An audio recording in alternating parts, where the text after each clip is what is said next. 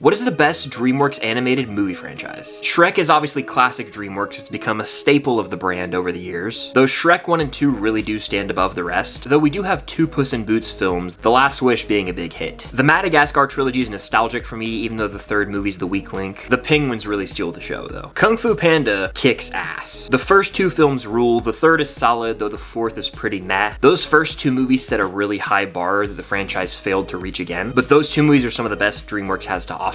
But as it stands right now, to me, How to Train Your Dragon is the best DreamWorks animated movie franchise. I watched these movies last month for the first time ever, and there are no misses. Each film is epic yet heartfelt as the trilogy tells the story of a boy growing into a man and embracing the leadership role that he was always meant to have. Hickam and Toothless have such a sweet relationship, and you care deeply about multiple characters in this series. Sure, there are epic battles and showdowns with dragons, but this series has so much heart, and that score is all-time great stuff.